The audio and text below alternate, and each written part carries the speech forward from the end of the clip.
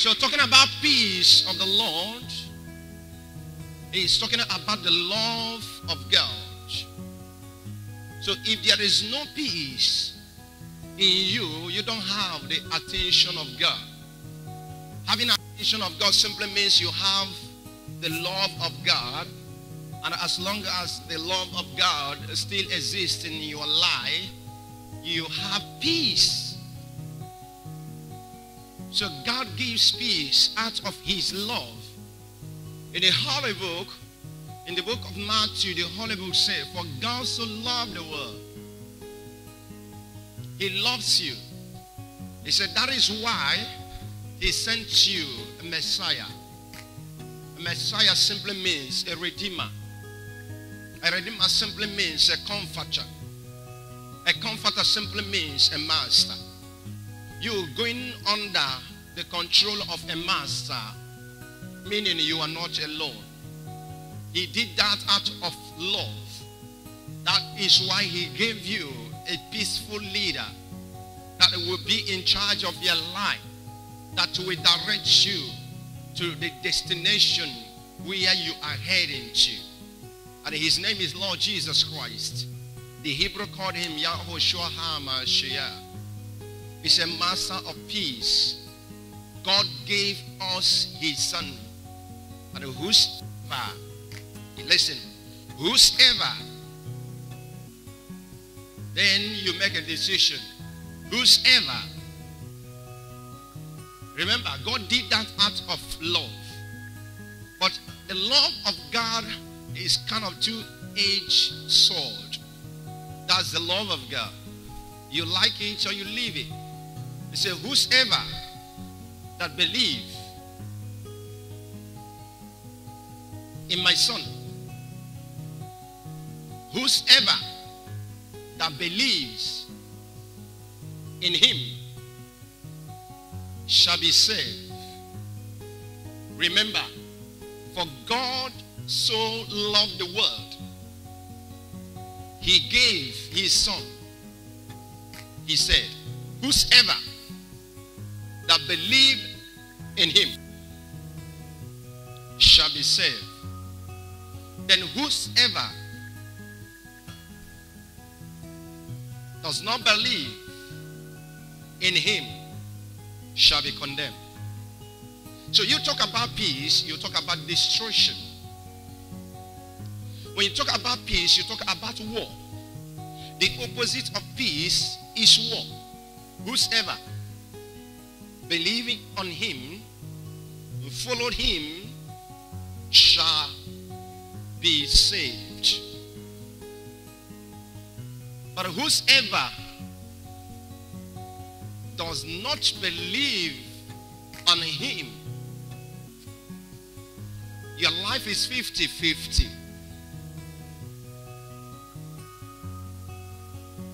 God always loves you in the sense that out of love we are all made. People are dying in sickness. People are dying in accidents. People are dying in all kinds of problems. It was not, and it has never been the will of God that what he made, what he had created like him. We look like God, both male and female.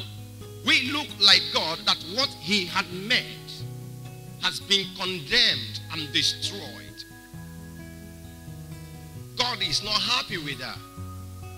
In a family, God has made that family to generate generation of the lineage of God.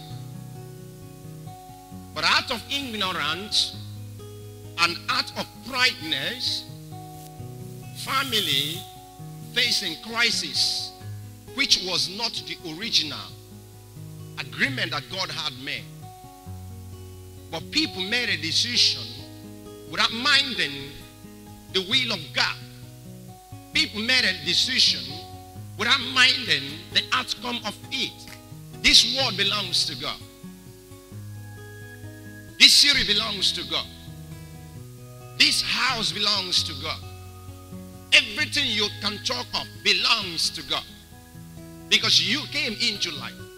And soon, we can live this life. They will remain for God. Hello?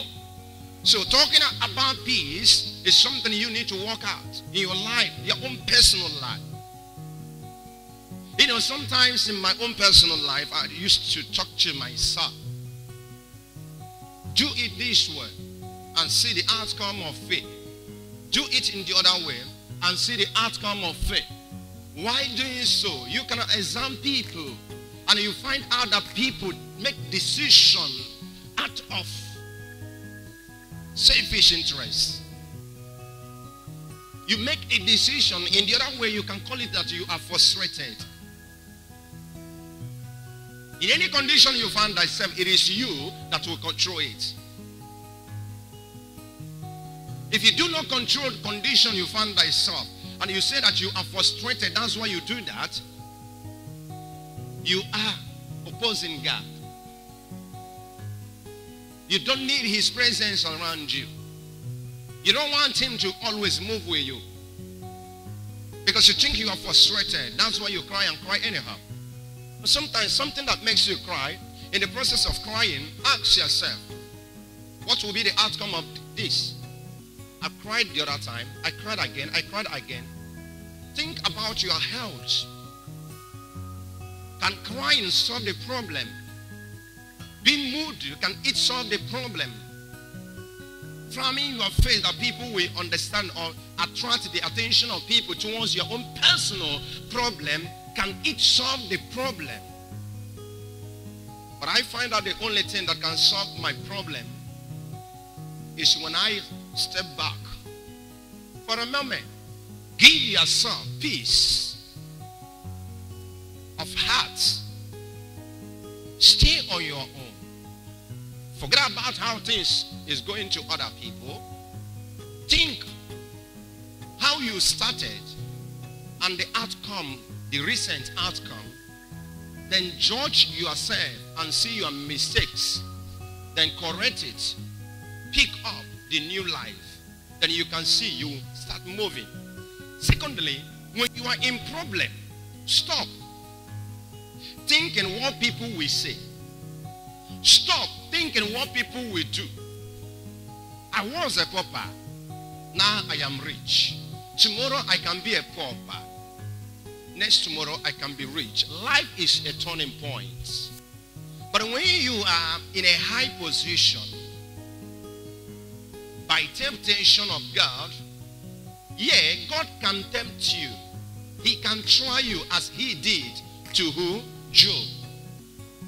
He can test you to bring you down, to see what you are going to do. Then when God trying to prove himself before you, you messed the whole relationship up. You messed it up. Because what people will say, that's why you're making mistake. What people you say, that's why you are selling yourself. That's why you sold your soul. What people will say, who are people? I was not created by people. Men of God, are you hearing me? I was not made by people. Thank you. I was created by God. And he has the final say of my life. So don't think what people will say, but think what God will do. And he is God of miracle. He is God of impossibility. He is God that can intervene when there is no hope. He will prove himself, say, I am the hope of the world. In a critical condition, he will remember and goes into action. People, are you hearing the word? Now, I'm going to take you to the Holy Book in the book of Isaiah, chapter 15:7. Let's take it from verse 19 to 21. The book of Isaiah, chapter 57, from verse 19 to 21. Glory be to God. This is a wonderful season that God has made. Hallelujah. The book of Isaiah 57 from verse 19. Are you there? I created the fruit of the lips. Read with me. Peace, peace to him that is far off, and to him that is near, says the Lord, I will heal him. Verse 20. But the wicked are like the troubled sea, when it cannot rest, whose water can cast mire and death. 21. There is no peace, says my God, to the wicked. Hallelujah. It said, peace is he that is far and near, the righteous. But for the wicked, there shall not be peace.